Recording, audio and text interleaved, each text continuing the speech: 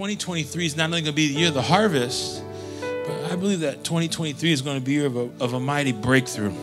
A mighty breakthrough.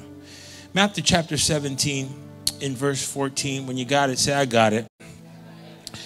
Okay, it says, and when they had come to the multitude, a man came to Jesus, kneeling down to him and saying, Lord, have mercy on my son, for he is an epileptic and he suffers severely. For he often falls into the fire and often falls into the water. So I brought him to your disciples. Someone say the disciples. But notice, they could not cure him. They could not cure him. So then Jesus answered and said, oh, faithless and perverse generation, how long shall I be with you? How long shall I bear with you? Bring him here to me. How many know that's the beauty of the Lord? He's a personal God. He's a personal Jesus. You can go to him with whatever your needs are. He said, bring him here to me. And Jesus rebuked the demon. He said, come out of him. And the child was cured from that very hour, that very moment. So then the disciples came to Jesus privately. And they said, why could we not cast it out? Why could we not cast out this demon? They wanted to learn. They felt they had failed. How many know that, we want to succeed at what God calls us to do? They felt they had failed. And Jesus said to them, because of your unbelief, for assuredly I say to you, that if you have faith as a mustard seed, you will say to this mountain. How many have some mountains in your life? How many had some mountains in 2022? He said, you will say to this mountain, move from here to there, and it will move, and nothing will be impossible for you.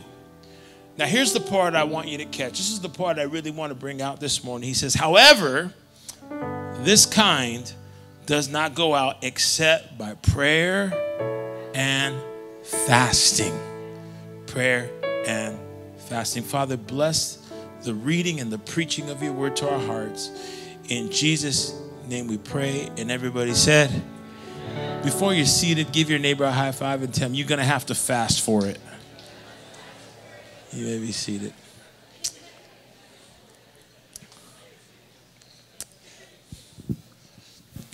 When I was writing this sermon, I had 3 sermons to preach to you this morning. I had 3 sermons. And the Lord led me to preach this sermon. And when I was preparing this sermon, I wanted to entitle it, Fast for It. Somebody say, fast for it.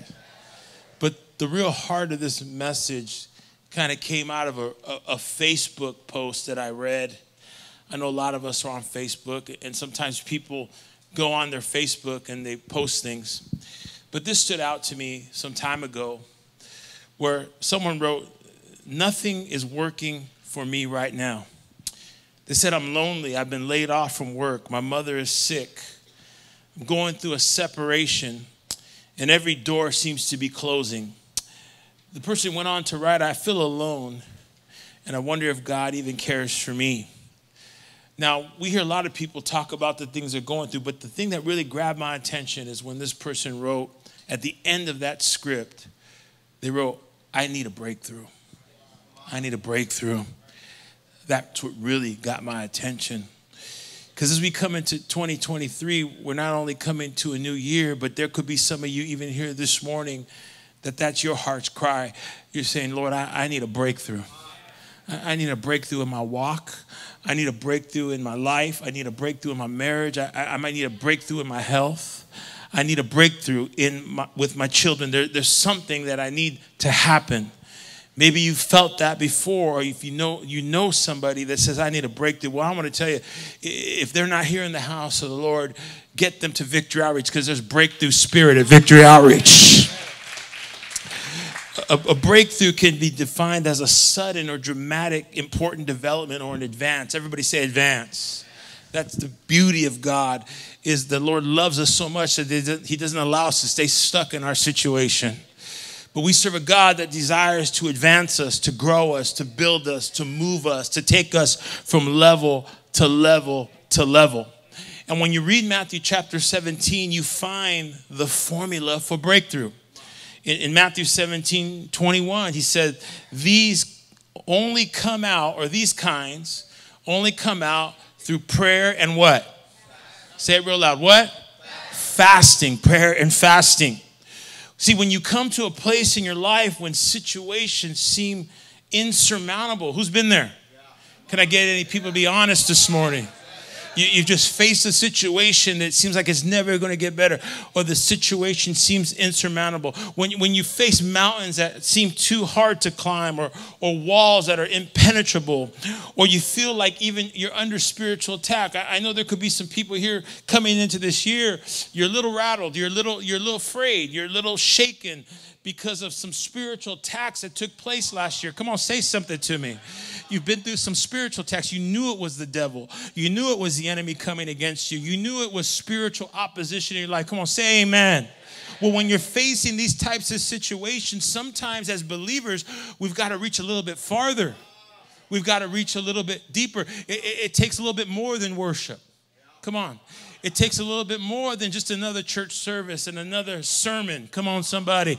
It takes a little bit more than just opening up your Bible and rereading the promises. Sometimes it takes a little bit more than prayer. Where Jesus says, if you want to break through, you've got to break through fasting. Oh, my God. Clap in this place. You got to break through fasting. Now, I know that that's hard. You're like, man, Pastor, that's rough. I came to church the first Sunday of the year ready to be envisioned, ready to hear a message of hope. Fasting is a hard message, Pastor. You're asking me to do the hardest thing it is to do in the kingdom of God. Come on, say something to me. Well, I want to tell you what the old prophets used to say. How many know we ought to listen to the old prophets of God? They said when you do what's hard first, everything else becomes easy. When you do what's hard first, sometimes it's hard to pray. Sometimes it's hard to fast. Sometimes it's hard to deny that old flesh. Come on, somebody. How many would like to get that flesh under subjection this year? Sometimes it's hard to say no to those sweets and those goodies. Come on, somebody. But the old prophet said, if you do what's hard first, everything else becomes easy. When you can go through a fast, praise becomes easy. Prayer becomes easy. Giving becomes easy. Serving becomes easy. We should fast. Because when you fast, that's when the breakthrough comes. You say, Pastor, I need a breakthrough. Well, let me tell you, breakthroughs only happen when you seek them. Breakthroughs don't happen until you seek them. It's almost like you got to get, hungry enough. You got to get thirsty enough. You got to, like we say in Victory Arts, you got to get sick and tired of being sick and tired. You got to be a little bit tired of being defeated and tired of not being able to have that fullness of joy. And you got to tap back into the John 10:10 that says the thief comes to steal, kill, and destroy. But Jesus says, I have come that they may have life and have it more abundantly. Come on, church. There's an abundant life. There's an abundant breakthrough. There's a promise for your life, but you got to want it. You got to go after that breakthrough. David said in the book of Psalms, chapter 77, verse 22, he says, I cried out to God with my voice, and he gave ear to me. And it says, in the day of my trouble, I sought the Lord. In the day of my trouble, I wanted the breakthrough. In the day of my trouble, I needed the breakthrough. In the day of my trouble, nothing else will do. Come on. Nothing else will do. No relationship would do. No money would do. Come on, no emotional experience would do. I needed the breakthrough. He says, I sought the Lord. My hand was stretched out without ceasing. Imagine we have children. Who has children? Especially those little children. Who has those little children, or you've had little children, and when they want something, they stretch out that hand. Mommy, come on, mommy. And you're cooking. Mommy, give me some SpaghettiOs. Mommy, give me some fideo. Come on, mommy. Come on, somebody, give me some mac and cheese. And they keep that hand stretched out until mommy pays attention and gives them what they want. And that's the posture we need coming into 2023. We got to say, Daddy, I'm not going to stop stretching out my hand until you give me the breakthrough. Come on, church. I'm not going to relent. I'm going to keep on praying. I'm in trouble. I need a break. You got to seek after the breakthrough.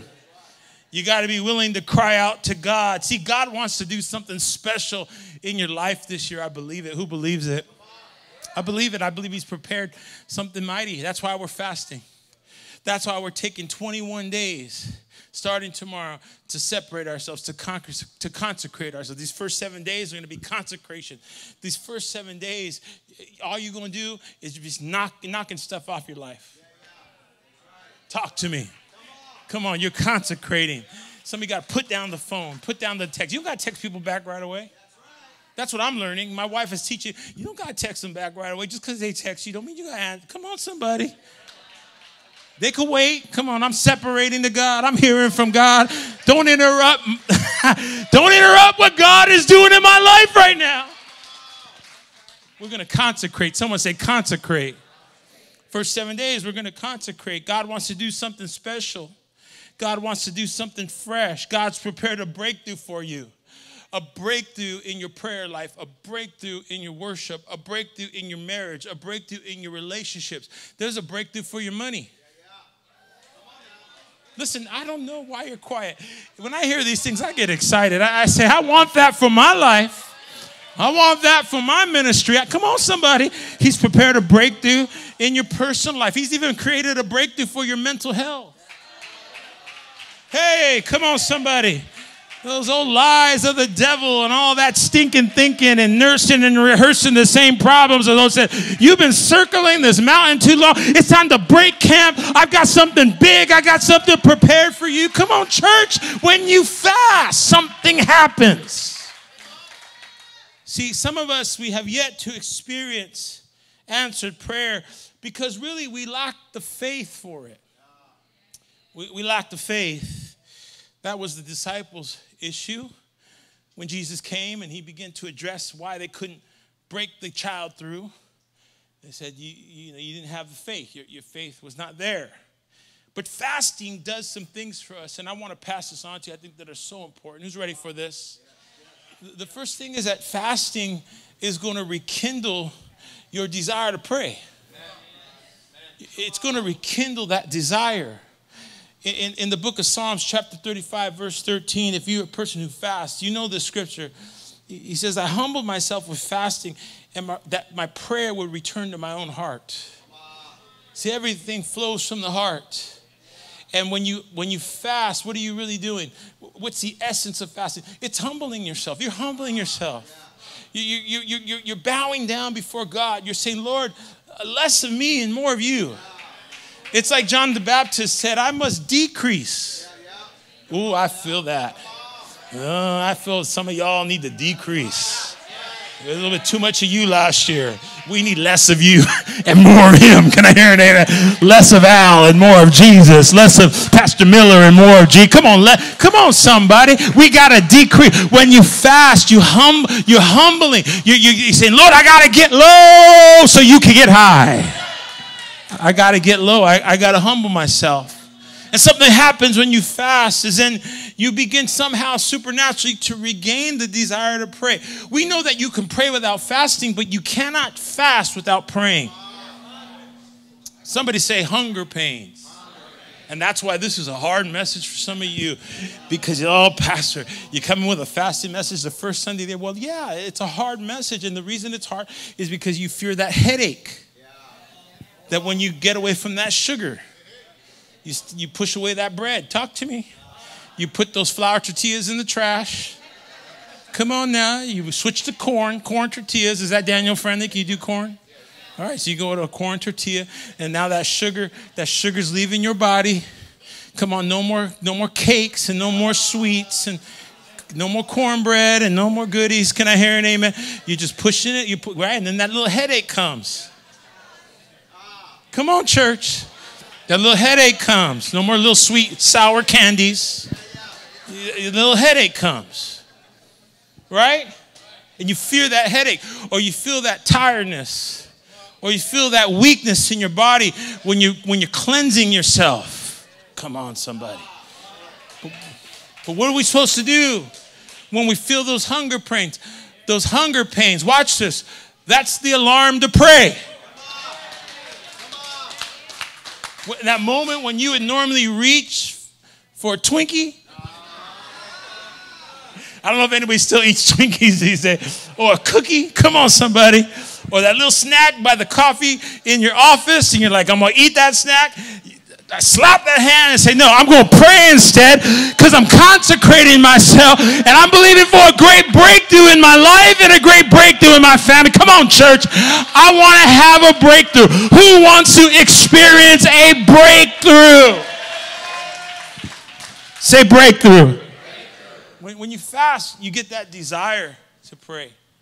Your hunger shifts. You're no longer hungry for, to feed this carnal thing.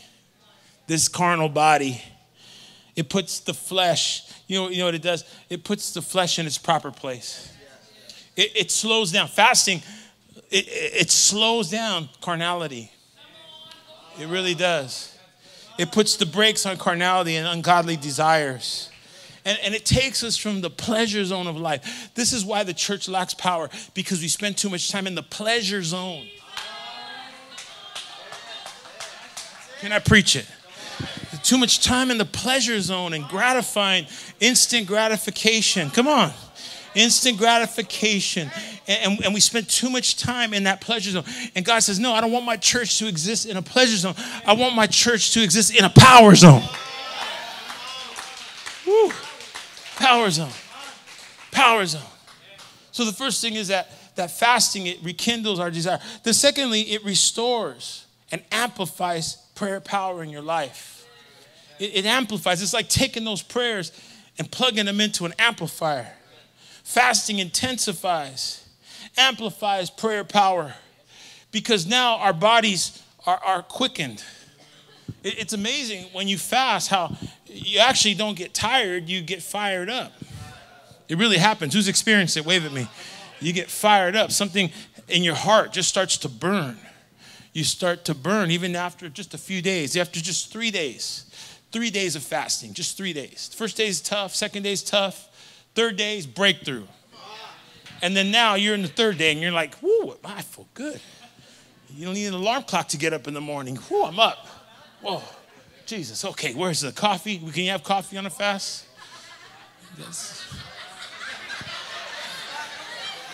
that's a double anointing if you can get a little coffee and now you're like, oh, Jesus, come on now, that's a God bean, amen. Hebrews,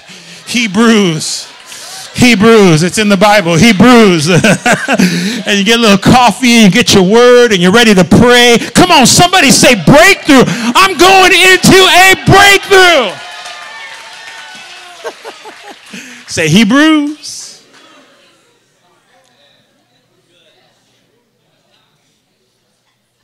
There's a clear channel. You're alert. You're vibrant. You're energized. You're a clear channel for God. And what that does, church, and this is so important, especially for our church and for you and for your home, is it produces an atmosphere. Somebody say atmosphere. We got to protect your atmosphere. You got to take control of your atmosphere. That atmosphere at home. That you got to turn those shows off, and those wicked shows and those magic shows and those horror movies. I can't believe Christians that watch so many horror movies and you wonder why you're afraid. You got a problem. Just turn the TV. You don't even need to fast. Just shut the TV off. You'll be all right.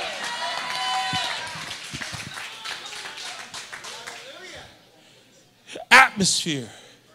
When you begin to fast and you begin to separate yourself, all of a sudden something begins to change. The people aren't depressed and they're not with their head down and they're not struggling. All of a sudden everybody's up. Woo, hey, come on now. I'm moving into a new atmosphere, a new environment. It produces revival power. And that's what the church needs. It needs revival power. Some of you here today, you're coming to church, but you need a revival. Revival's personal. It's personal. How do you know you need revival? How do you know you need it? You say, how do I know, Pastor? Well, I know you need it when service becomes ordinary. And sermons become boring. And you don't have a shout and you don't have a song. That's the first thing the devil wants to take. He wants to take that song away from you. Because the joy of the Lord is our strength. And if you could take your song, you could take your joy. And if you could take your joy, come on, church. Who's going to get some stuff back, like Pastor Miller said?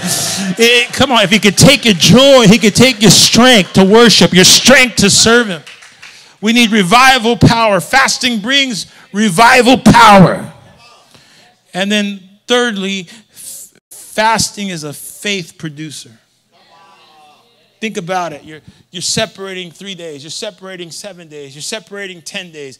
You're separating 21 days. I've done it over a year ago. I did a fast of over 150 days. I was a lot skinnier then. Go check the video.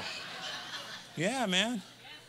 Eat once a day. Cut meat out of my life. No red meat. Just ate veggies and just ate like a bird. Once a day. You know why? Because I got addicted to the power of God. Woo! I started to realize in my life, let me say something to you. This is so personal important, that the more I ate, the farther I felt from God. Now, I'm not saying that you shouldn't eat. You need to eat to live, but not live to eat. Maybe that's what some of you need. Some of you need to divorce your relationship from food. And then maybe sickness will leave your body. Woo, come on, somebody help me. Come on, somebody help. Maybe you'll get healthy. Maybe you'll get strong. Maybe you'll get more spiritual. And I remember I just became so addicted to the presence of God. So addicted to that fire I felt in my gut. It was a fire from heaven. My heart burning constantly, always ready to preach, always ready to minister, always ready to lay hands. So I was there and I would never get called. I would get so bummed out because I'd be in other settings and with other preachers and I'd be fasting for 150 days and everybody's there and then they say, who are we going to call to pray? And they would call this guy and I'm sitting there like, call me. Call me, man. I'm in the middle of a 150-day fast. I'm going to open up heaven in this place. But I never got called, amen. Brother so-and-so got called, and it was dead. But when you are fasting and you're separating to the Lord, you're ready for God to use you. You're ready for God to pour out His Spirit through you. You're ready to break down some walls and ready to break some chains. Come on, somebody who wants to move in the power of the Holy Ghost.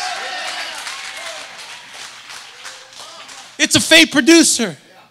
It puts you in a place to believe God for the impossible. Don't you understand? That's the God we serve.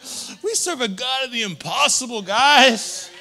He could heal sick bodies. He could restore marriages. He could bring wayward children home. He could begin to break curses and pour out finances and raise up the people. Come on, church. He could do mighty and impossible things, things that you may not believe and others may not believe. He's just looking for somebody that will fast for it. That'll fast for the breakthrough. We say there is more. Who's heard us say that? Say, there is more. What are we saying when we say there is more? What are we really saying? We're saying there's a deeper dimension. There's a deeper dimension to this thing called faith. There's higher mountaintops to this thing called faith. There's greater breakthroughs. There's greater miracles. There's greater things. Imagine God gets maximum glory when people like us obey the Lord. When people like you and I, people who are counted out, people didn't think much of us. They looked at us as maybe throwaways, or they marginalized us and said, what good could come out of San Diego? What good could come out of East LA? What good could come out of Logan or Sheltime? But look what the Lord has done. And guess what? God's not finished. He's just getting started. There's more that God desires to do for us. But we got to fast. Someone say, fast for it. Fast for it. Fast for it. What do you need? We all need different things. Who needs something? Who needs a breakthrough from the Lord? Let me see. Wave at me. Let me see you. I think every hand should be lifted. Come on now. Who needs a breakthrough? Even if you got everything and He's been good to you, there's still things you need. Wave at me by faith. By faith. By faith. By faith. Huh? Fast for it. Why should you fast for it? Because there's a fast for it. There's always a fast for what your particular need is. We do fast, but we're all fasting for something different. There's a fast to please God. I love those fasts. When I was doing that 150-day fast, my prayer was twofold. I said, God, I just want to please you. I just want to be ready. And then the other part of it was, Lord, I want my voice to be strong during this time. I want my sheep to be able to hear my voice. Fasting to please the Lord. Another fast is for holiness and separation. God, I just want to live separate. Another fast is for God to hear your prayer. Maybe you feel like you're hitting that wall, and maybe you feel like these disciples, they couldn't cast that demon out. And Jesus said these types of needs, it's more than prayer. You're going to have to do a little bit more on this one. Who could say amen? And so you fast for that breakthrough. You fast for God to do that mighty thing. Then there's a fast to change God's mind. Then there's a fast for freedom and deliverance. Maybe you're bound up by something. You're bound up by something. There's a foothold on you. You've been entrapped in a snare. That snare could be drugs. It could be alcohol. It could be a relationship, man. You don't realize sometimes relationships, and I'm not even talking about opposite sex relationships, even people that you probably shouldn't hang out with no more. You've outgrown them. Weird and strange loyalties. There's a fast to break that soul tie. There's a fast for revelation and wisdom. Say, I need some revelation. I think preachers should fast for that. Lord, give me some oily sermons. Give me some fresh bread. Give me some manna from heaven. Even worshipers could fast. Give me a song, Lord. Give me a fresh song, a fresh sound. I know prayer warriors fast for that. Give me insight and revelation and foresight. There's a fast for revelation and wisdom. Then there's a fast for health and healing. I want to get whole, God. I want to be well physically. I want to live and not die. I want to live. I want to live a long life. I want to outlive my parents. My parents died young. I want to outlive my parents. My grandparents died young. I want to outlive my grandparents. God, I want to be healthy. I want to be healthy for my kids. I want to be healthy for my grandbabies. Come on, church. Come on, help me pray. I want to be healthy for those grandbabies. I got to get healthy. Who feels like you got to get healthy this year? But then there's also a fast for power. And as I get ready to bring it home, man, I want to talk to you about 3 things our church needs to fast for. How many know we should fast as a church? And that's what we're going to be doing. But the first thing is we should fast for power. Everybody say power. Say it like you need it. Say power. Acts 1:18 says, but you shall receive power when the Holy Spirit comes upon you, and you will be my witnesses. And hear me, you can fast for power. You can fast for more power. You can fast for more of anything. The Bible says we can pursue every good gift. And you can fast for more power. We say, well, why would I do that? Because understand, power has been promised to you. Power has been promised to you. Promise in your leadership. Promise in your parenthood. Promise in your life. How many want to walk with greater power in their life? Come on, say power. So if God promises power, then you can ask God for more power. You can fast and pray for power. Understand why he gives us power. He doesn't give us power for status. He doesn't give us power so we can be showboats and glorify self and just show off. No, he gives us power not for status, but he gives us power for service. That's why some of you this morning, I'm going to say this, you need to be baptized in the Holy Spirit. Yeah. You need to be baptized in the Holy Spirit.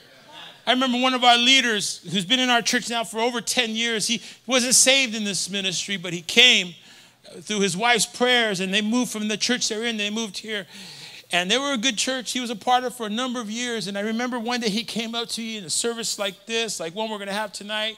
He goes, Pastor, I got to tell you something. He says, I was baptized in the Holy Spirit.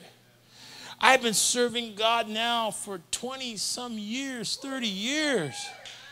But it wasn't until I came to Victory Outreach that I was baptized in the Spirit and speaking in tongues. I said, really? He goes, yeah. I go, and then he tells me, he goes, why do you think that happened? Now, that's a hard question for some, but for me, it wasn't. I said, the reason it happened is because now you need it.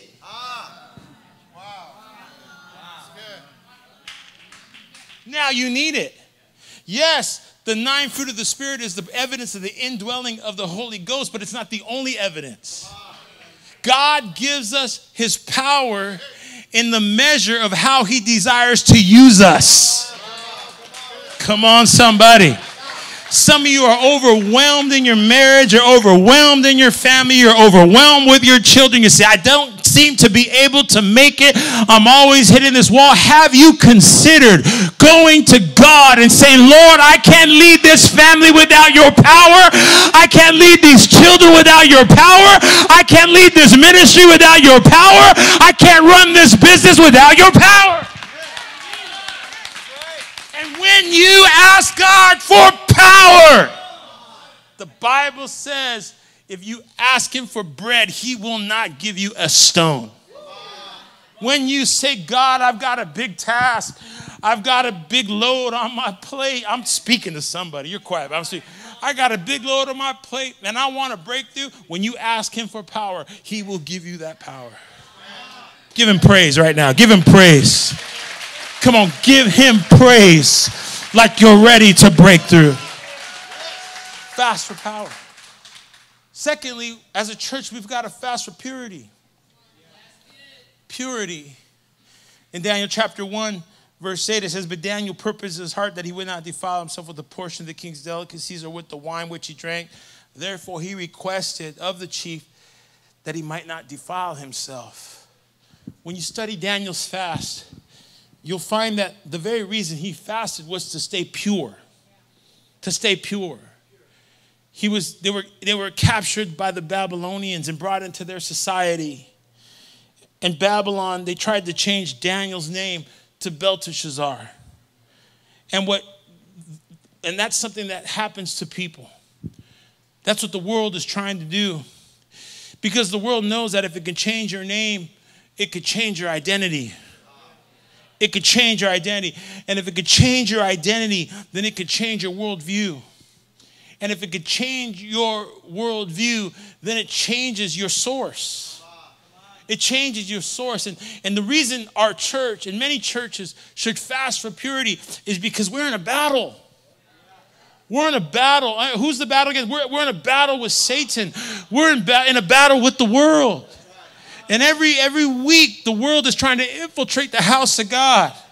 Trying to infiltrate our beliefs, trying to infiltrate and change our identity and get us to loosen our bootstraps and getting us to weaken our message and getting us to tone down our praise and tone down our convictions and don't live black or white, live in the gray. Come on, somebody. When I was not saved, man, I knew what it was to live in the gray. And there ain't no hope in the gray. And there's no breakthrough in the gray. But when you serve God with conviction and you purify your life and you come out of the world, that's when the power of God starts to move. And what Daniel did is he fasted, and they said and their life was on the line, and they were worried. But Daniel said to them, "You just test us in 10 days. You test us in 10 days. Test how we look. Test how we feel. Test. Look at us. Inspect us after 10 days, and you will find that they came out 10 times better." I believe that some of you, as you fast for purity, you're going to look better than the world. You're going to be stronger than the world. You're going to be more joyful than the world. Come on, somebody. Another benefit of fasting for purity is when you have purity, you have clarity. Clarity. Daniel needed to be able to interpret the king's dream. And the king had a dream. And none of his magicians or any of his servants could interpret that dream. And all their lives were on the line. But Daniel said, I'm going to fast for that revelation. I'm going to fast for that word. And sure enough, as Daniel fasted for purity, that's when the clarity of God hit his life. See, something happens when you're pure. You can see better. You can hear more clearly. You're not easily clouded. You're not easily diverted. Come on. I feel like young people need this. You don't fall for every trick. Come on. Not every quote. You like hear quotes and you're like, oh, that's heavy. Now you're pure. You're like, that's nonsense. That doesn't line up with the word of God. That's a theory. That's somebody's opinion. Come on, somebody. That's a lie from the pits of hell. We need a generation of purity. We need a generation of clarity. And at the very least, you look at that thing and say, that might be for him, but that's not for me. Because I know the God I serve, and I know that the man that knows their God shall do great and mighty exploits. And I've been fasting, and I've been separating myself to hear the voice of God.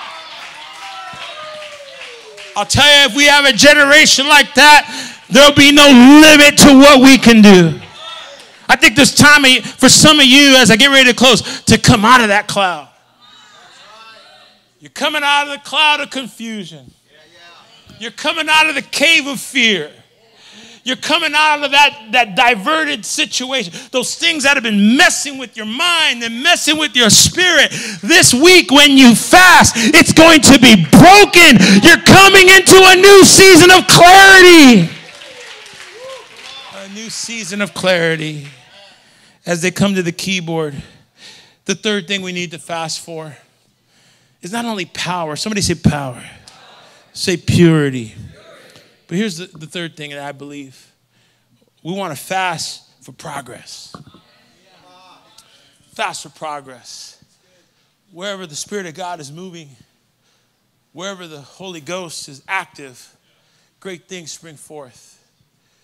Great things ought to be coming out of your life. Okay? Great things ought to be coming out of you. You should carry a breakthrough spirit. You should be known for progress. You should be known for growth. You should be known for breaking barriers. You should be known for defying the odds. Oh, my God. You should be known for doing things that your ancestors couldn't do.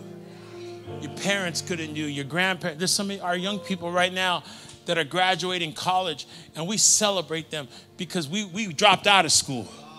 Oh, you're not saying that. We dropped out of school. We dropped out of college. We went to DeVry and dropped out. ITT.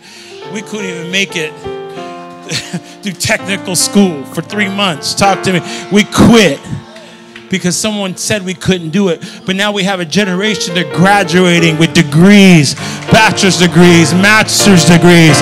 Come on, we're breaking the curse. We're great things are for progress and movement. I can't wait to see what that kids gang, that new gen does in the days to come, because we ought to progress. We ought to grow. We ought to go from level to level to level to level.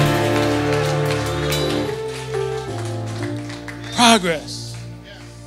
Say, Lord, progress me.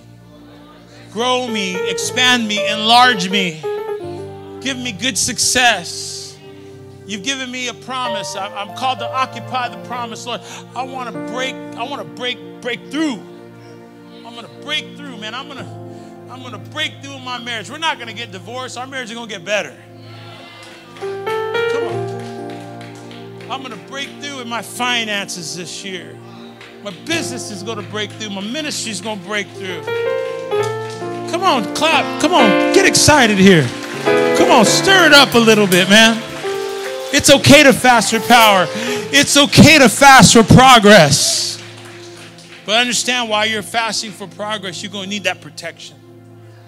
You're going to need that protection.